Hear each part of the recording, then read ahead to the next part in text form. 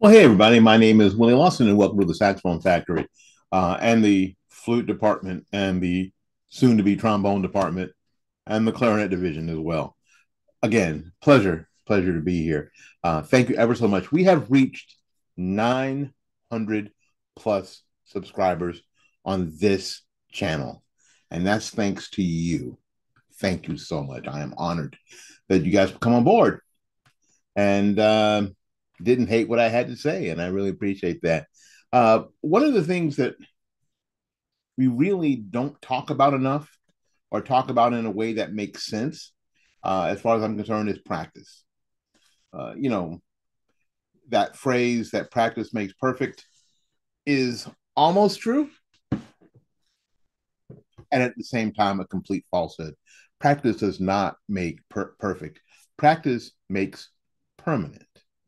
We like to even think that practice makes better, but that's not true either. Practice makes permanent. Whatever you practice and however you practice it will become how you do a thing. That's why professional athletes try to develop, say in golf, a swing that is perfect every single time. So under pressure, their body only knows one way to do it. And that's why it's very, very important that we practice correctly. Now, a long time ago, I was asked by my saxophone teacher at Florida State University, what do I do when I practice? I'd never thought about it. I just go down in the practice rooms and get my horn out and put up on the stand the thing I can't play and hack away at it until I don't know, I get tired or frustrated and decide that beer is a better option than practicing. That's what I used to do. I mean, seriously. Well, needless to say, it wasn't getting better. Wasn't improving. I wasn't enjoying it until, and I wish I could say I came up with this, but I didn't. It was given to me by my saxophone teacher while I was at Florida State University, Patrick Meehan. I am forever in his debt because of it. Patrick Meehan gave me a plan of what to practice and how to practice. We often will, I often hear parents say, or ask, how much should my youngster, they don't say youngster, uh, that shows that I'm old. I say things like youngster and pupil. Um, how long should they practice? And frankly, in the beginning, this goes for you too. In the beginning of your saxophone, flute, trombone, clarinet journey, the muscles that you use in your face, and you do use muscles in your face, are weak.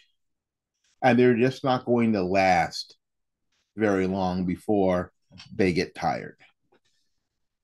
And so we have to allow for that.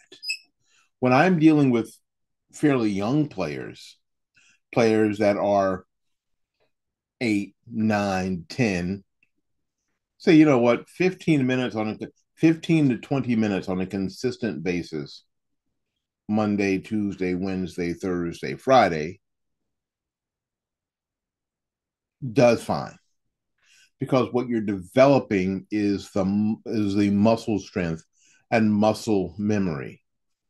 And especially if they haven't quite got fine motor movement yet, fine motor movement is a difference between swinging a baseball bat and wagging your finger. One's a big gross smoke movement, one's a more fine movement, right? Like petting the cat, right? Getting that to where it's smooth. So as that's developing, we want to make sure that we're not developing any bad habits and that kind of thing. So for most of you, I am of the mind a half an hour of practice a day on a consistent basis is a great idea. Just like anything else, you can't cram practice. You can't not practice for 2 weeks and then decide you're going to practice for 6 hours to make up for it. Practice does not work that way. Um, so what I would suggest you do is carve out a time to practice. Parents, let your youngster practice before their homework. Yes, before their homework. And I'll tell you why. Because practice can be a very specific amount of time, 30 minutes. Set the timer. Talk to Alexa. Set the timer. And when the practice session is over, it's over. Homework, however, first of all, has to be completed. And it might take a half an hour, 2 hours, 3 hours. And then it's time for bed. And what I have found over my teaching career is that that half hour set aside just for practice of a flute, clarinet, saxophone, piano, tuba, French, whatever it is, will not interfere with the rest of the evening. It just won't. If it's consistent and uninterrupted, that's the key. It's consistent and it's uninterrupted. Half hour is fine. And if you have more time, double it, make it an hour, but not until you build up facial muscles. That way, you're not pressing at the end and you're not pushing and developing bad habits. I'm going to leave a chart in the description box that you can have access to that basically tells you the things I want you to practice. Now, here's what I learned from my teacher, Pat Meehan. 5.5 hour session, 5 minutes, 5 minutes of warm up. Now, if you have a teacher and you're in band, I'm going to use that dynamic. 10 minutes of your lesson material, the next 10 minutes of your ensemble or band material, and then 5 minutes of warm downs. Now, warm ups and warm downs can be pretty elastic in what you consider a warm up or a warm down. For instance, you could practice scales before your warm up, articulations of scales, all around scales, major, minor, whole tones, whatever. Right? Get your fingers going, get your air factory going, get your tonguing going, and all that stuff. You can get that going early, and then decide, okay, when that 5 minutes is up, ding, timer goes off. Go right to the next one. Do not pass go. Do not go to the bathroom. Do not answer the door. Do not pick up the game controller. Don't. Right to the next thing, right? Let's say the next thing is if you have a private teacher that you've decided, or that person has assigned you an etude to work on, go right to that etude. Work the problem parts of that etude for 10 minutes. And at the end of that 10 minutes, ding, right to your ensemble material. Do not pass go. Do not go to the bathroom. Not pick up that game controller. Not answer the door. Don't play with the cat. Right to the next thing. And it's important that this is contiguous. That is all one piece, because then it bleeds out and sucks up more time. And the whole idea of being organized is not to use more time, right? So you go to the difficult parts of the thing and the things in the ensemble that you've been working on, or you've been directed to work on, and you work those. At the end of that 10 minutes, ding, right to the next thing. Warm downs. Warm downs can be vibrato, long tones, vibrato exercises, overtones, whatever you put in your warm down routine. And we'll talk about these warm up and warm down routines in later videos, but work on those. 5 minutes. And at the end of those 5 minutes, ding, then you're done. Then you're done. Half an hour. And the next day, do the very same thing. And you will be shocked, surprised, thrilled, elated about how much you actually get done. Imagine this. Imagine having to sit and practice scales for, I don't know, 35 minutes without break. Ugh. But if you divide that 35 minutes up into 7 days, 5 minutes at a time, very much doable. Very much doable. And you're developing that muscle memory and that air and that articulation. And you're developing that 5 minutes a day over time. And pretty soon, it gets pretty easy.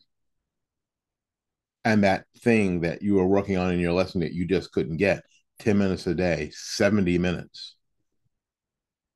70 minutes. You're starting to get it. Right? Same thing with that thing for your ensemble, whether your ensemble is jazz band, that concert band, marching band, a quartet, whatever it is. You've worked on those problem parts, and things are starting to improve.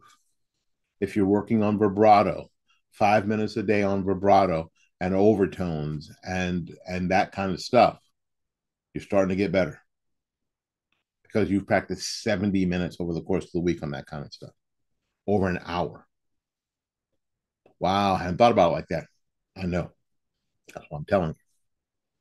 I know that you guys much prefer it when I play music, but all of teaching is not me playing and demonstrating. Are you playing? When you have a teacher who's a little chatty like me, and I am a chatty teacher, they usually have things to say. If you and think about this now, I'm not Charlie Parker. I'm not John Coltrane. I'm not Sigurd Rasher. But if you were taking a lesson with or Phil Woods, if you were taking a lesson with Sigurd Rasher or John Coltrane, and he had something to tell you, would you get frustrated because he wasn't letting you play badly? I mean, play. Like he had something to tell you. Wouldn't you start taking that in? When Pat Meehan, my teacher at Florida State, had something to tell me, I didn't get frustrated because he wasn't letting me play. Oh no, I listened. He had something in his knowledge base that he wanted me to have, something important that he wanted me to have, that he was sharing, that he needed me to have. So if you've got a chatty teacher, I'm a chatty teacher. Put yourself aside for a second. Listen to what they're saying. If I had not been paying attention to this thing that I've shared with you today, when he was talking about it, if I had been distracted, why don't you just let me play? I just want to play. I just want to let me play. He just talks too much. I'd have missed it. Except that I was hyper focused on what he was saying. I was hyper focused on what was coming out of his mouth. And I have been able to benefit from that. And in turn, my students over the past 38 years have been able to benefit from that afternoon in Tallahassee that he spoke those words to me. So these videos where I don't play, please take them into consideration as part of your journey. Listen to what people who are teachers who have been in the game longer than you've been, listen to what they have to tell you. I've had a panel of famous saxophone teachers here, and if they never played a note and they were willing to share with you, you would do very well to listen. Hell, I would do very well to listen. Alrighty, well, we got to get out of here and make room for somebody else. Thank you ever so much for coming to the Saxophone Factory. I appreciate you. Uh, please, please, please take into account what we're saying. Look into the description box below for the chart practice. I'll write it very simply. There's a 30-minute chart, a 45-minute chart, and an hour chart. It's easy to divide, easy to figure out how much each section gets. It's because everybody gets 4 sections. 5, 10, 10, and 5, right? 7.5, 15, 15, 7.5, 10, 20, 20, and 10 for an hour, right? All righty. We got to get out of here and make them for somebody else. So until we see you again, keep playing. My name is Willie Lawson, and this has been the Saxophone Factory here on YouTube. Bye bye now.